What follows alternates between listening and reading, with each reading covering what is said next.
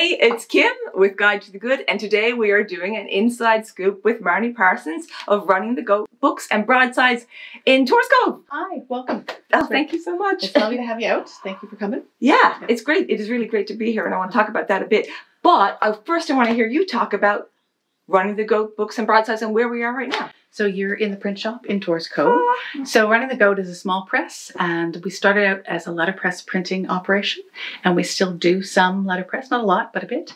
And that was setting type by hand, every letter set by hand, every page went through the printing press by hand.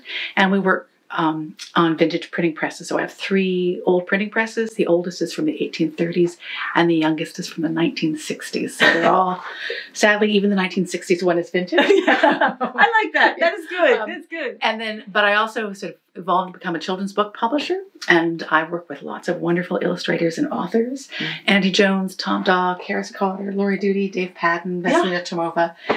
I can't print these books because my printing presses just don't do this kind of color work, but we do high quality productions of beautiful books for kids. A lot of them, not all of them, but a lot of them with Newfoundland stories, things to really help celebrate the culture of Newfoundland and Atlantic Canada.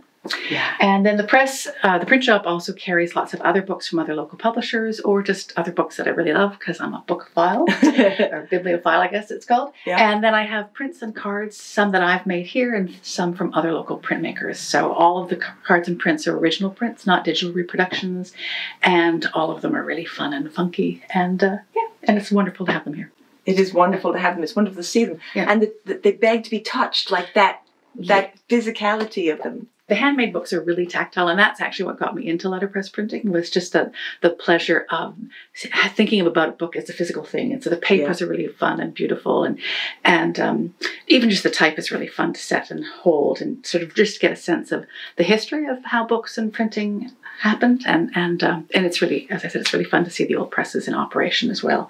And I'm always happy to show people how they work and talk a little bit about the different types of presses and the history of printing books. So.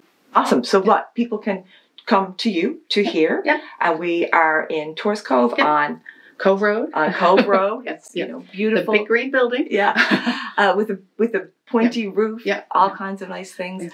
Yeah. And come here. Okay. And when you're here in Tors Cove, this is an amazing place to spend some time. Yeah. What other things would you encourage, especially this year, for come home? There's another wonderful craftsperson in Tors Cove, Jaclyn Humphries of Hillside Fine Craft, and she has opened up a studio.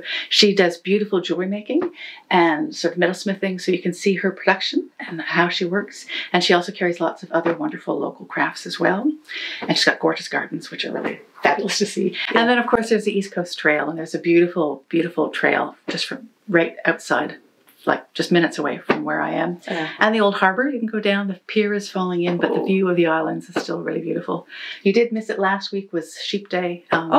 Every summer, local farmers bring their sheep down and take them by boat out to one of the islands just off the coast. Yeah. It's always my favourite day to watch the sheep go off to the islands for the summer. Right. But there's just always something happening down. You know, sometimes you'll see otters down, sometimes you'll see seals. We're getting close to whale time, so there's always something happening down in the harbour as well. How cool is that? So those are that's the inside scoop on amazing things to do right here in Tors Cove. That's it. Visiting Marnie at Running the Goat Books and Broadsides, checking out Hillside Crafts, looking at the waterfront. Yep, and doing the East Coast Trail, the Cribbies, the famous little Cribbies houses. The little red house and the little white house are just minutes from here. And I send a lot of people down. Give directions. A lot of people stop every year looking for where do we find the little houses. So amazing. Great destination. Thank you so much for having us. We're looking forward to poking around a bit.